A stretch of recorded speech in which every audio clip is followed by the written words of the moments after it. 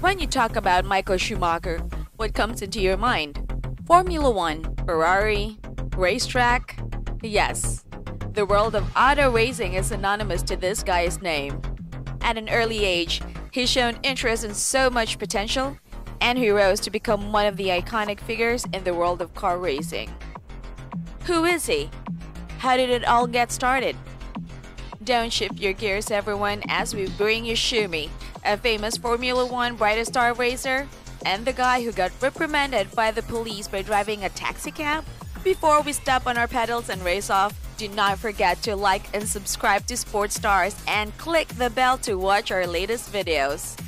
Michael Schumacher, or Schumi, was born on January 3, 1969 in the town of Hürth, North Rhine-Westphalia, Germany to Rolf and Elizabeth. When Michael was 4, he expressed his interest in karting.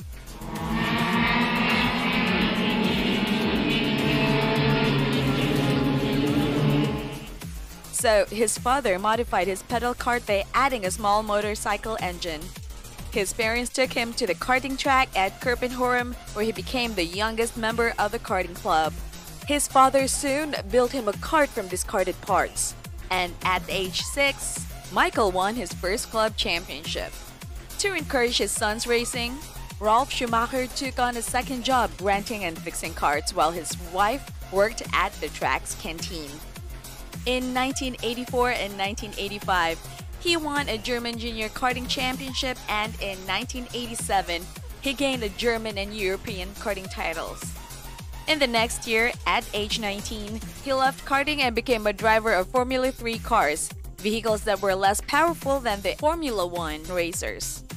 2 years later, in 1990, he won the German F3 championship. And Michael Schumacher completes the lap to take the checkered flag, and that gives him the victory. In 1991, Michael moved up to Formula One competition as a driver for the Jordan team. Needed a very short notice to get a replacement for Bertram, who was obviously unavailable. He had no other commitments.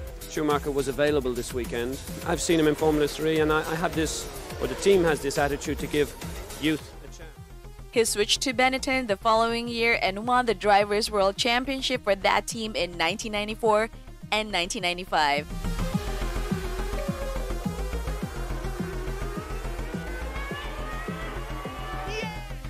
Before the 1996 season, he moved to the Ferrari team and finished third in the championship ranks.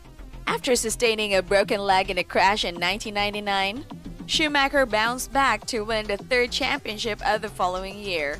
Michael Schumacher wins the Spanish Grand Prix after an absolutely superlative drive, which was Ferrari's first driver's title since 1979.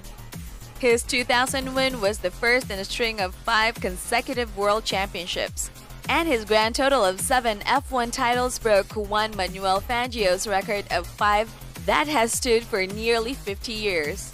Michael Schumacher win at Monza and Italy. In 2005 and 2006, he completed in 3rd and 2nd place in the Formula One standings, respectively. Here's a fun fact. Did you know Michael Schumacher remains Formula One brightest star, earning about $1 billion in his career? Amazing, right? Hang on to your seats and we'll share with you his life off track. We don't want to miss this very exciting part. So stay with us until the end of this video. In August 1995, Michael married Corina Betch. They have 2 children, a daughter Gina Marie born in 1997, and a son, Mick, born in 1999. Known to be a private person, him and his family moved to a newly built mansion near Gland, Switzerland in 2007 with a private beach at Lake Geneva and featuring an underground garage and petrol station with a vintage Shell fuel pump. In January 2019, Michael's son, Mick Schumacher, was announced as a driver for the Ferrari Driver Academy. It was beautiful to make those first laps, and obviously seeing all the guys working with the car and working with me, so I felt very comfortable.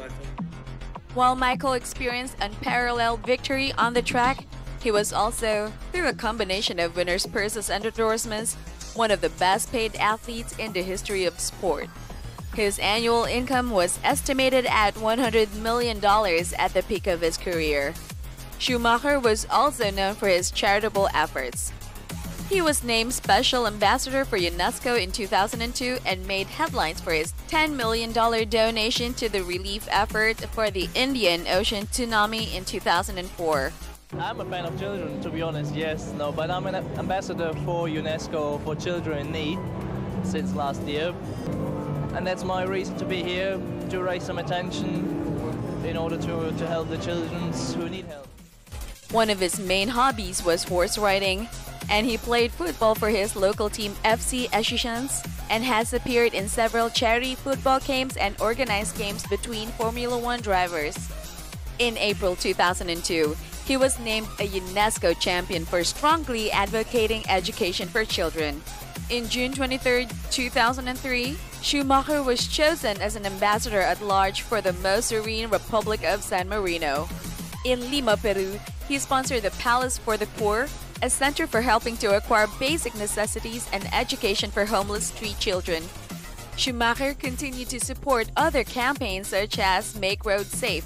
I mean, the key message is to make a difference and to be active in road safety in particular, which is such a big thing if you look how many cars.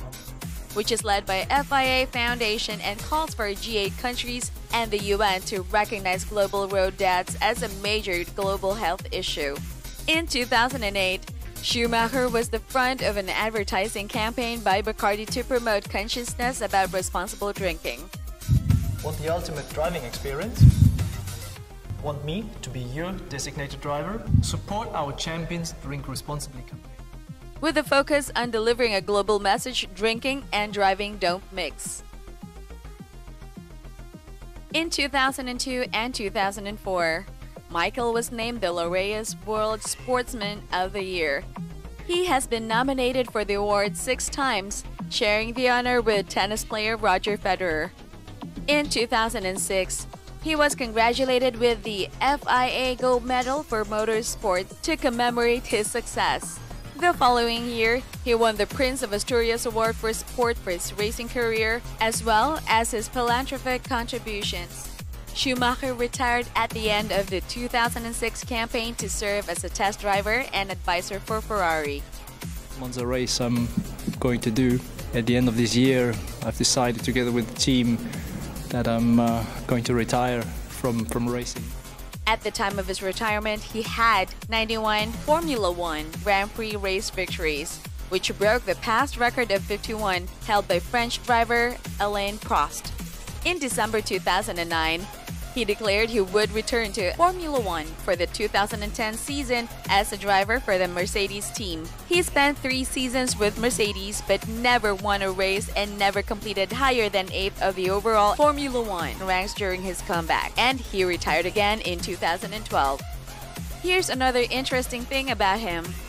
In 2007, Schumacher personally drove a taxi through the Bavarian town of Coburg to collect a dog and enable the family to make their return flight to Switzerland.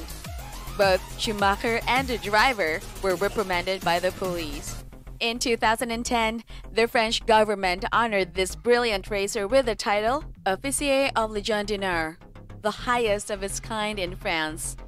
In 2013, he suffered head injury while skiing, resulting to paralysis and memory loss. Michael Schumacher, the most successful driver in Formula One history, is after suffering severe brain injuries when he fell and hit his head while skiing in the French Alps.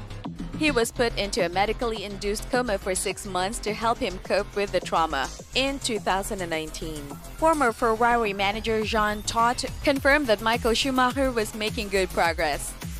However, he also said that he continues to struggle to communicate. In 2014, the Millennium Trophy was conferred upon the celebrated racer at the Bambi Awards. There are so many things that we didn't know that happened, and we truly captivated by Schumi's life. Any thoughts so far about this video today? Share it with us by leaving a comment below. If you like this video, please be sure to like and subscribe to our channel Sports Stars. And don't forget to click the bell to watch our newest videos. Thanks for watching.